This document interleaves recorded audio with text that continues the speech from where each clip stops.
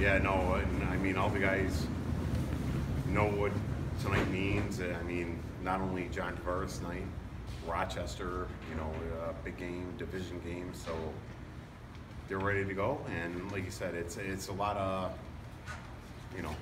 whoop-de-whoop and all that stuff, but I think the guys are going to focus and not worry about what, yeah, 11's getting his number put up there and all that, but there's a bigger thing on the floor, and believe me, John Tavares will be the first one to say, don't worry about all that other stuff.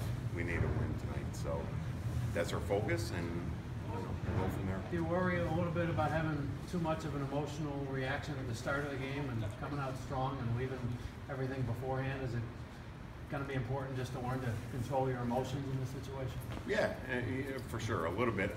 Like you said, I know all the guys respect John, like John. I mean, he's been a coach, here, and he's, he's been great at that too. So all the guys are definitely want to get number 11 a win tonight, but at the same time, it's a division game. Rochester, focus on that and play as hard as you can. Stick to the game plan and let the chips fall where they may. So that's our focus right now.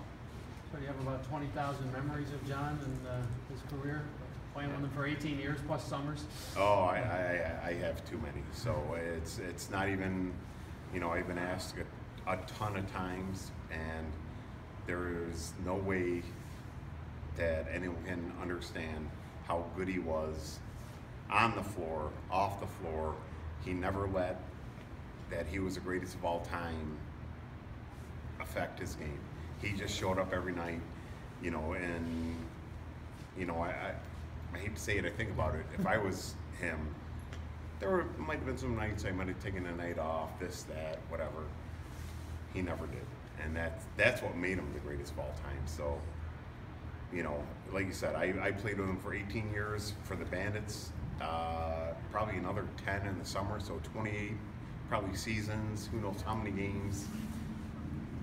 And again, I've said this to a lot of people, I had a front row seat to the greatest player in the history of lacrosse. There's no getting around it. I respect him to the hilt, and he's the greatest, man. There's no getting around it. You're one of only two people that know what John's going to be feeling tonight because you've had your number retired. What's that like? It's incredible, like you said, and I'm sure John said it. I said it when I got my number put up there. We didn't play for that. We played because we loved the game. We loved being a Buffalo Bandit, and we went out and played as hard as we could because that was our job. So, like you said, I've been there. It's really emotional, to be honest. I thought, I'll just go out there, give my little speech, and be done with it. But you get out there and it's like, oh my God, it's been 18 years of my life, and for John, 24 years. So, you really can't put it into words. But at the same time, I have a feeling what he's going to be feeling, and it really is just the end of a great ride. So he deserves it, and like I said, he's the GOAT, greatest of all time. Knowing John like you do, is he nervous at all today? No, that guy don't get nervous. He hasn't been nervous a day in his life. He just goes out and does what he does. He's a hard worker. And again, a great teammate. I mean, like, people don't understand what a great teammate he was. We had a lot of good wins, a lot of big, we won Man Cups, NLL championships, everything. And he never changed one little bit. That guy is the same he was at 21 now that he is at 47. And that's a real tribute to not change. I mean, like you said, it's hard. I think it would be hard being the greatest of all time and not changing, but he hasn't. And that's what makes him John Tavares. Aren't you been pretty happy about the way the team's played the last 2 weeks with the wins? Seems like we bounced back after that little blip. Yeah, and you know what? We got a little full of ourselves. getting a 4-2, and then we let 2 slide down the drain. Had a fourth quarter lead going into both games, and we kind of let them slip away. So I think the team really now is focused on what has to be done. They know that if you don't show up and play for 60 minutes, you know, we had a lot of good 45-minute games. And if we play for 60, we're a tough team to beat.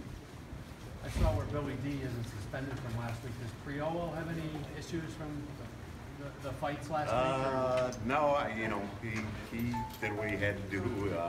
Someone challenged him. He, you know, took care of business, and then there was, you know, Thornburg got run from behind into the boards, and you know, he's an assistant captain. He was a leader and did what he had to do. So, but there's no leak problems. Or as far as I know, no. And if there is, we're going to appeal, and he'll play tonight for sure. So, you know, we're coming into our own. The team's really starting to be a team, and doing that really solidified what we're about. You don't touch one of us, you touch all of us. So that's our, you know, our mojo, and that's what we're doing from here on You're out. healthy. Yeah, good to go. I mean, everyone seems good to go, and we're going to throw our best 16 out there and see what happens. Yeah.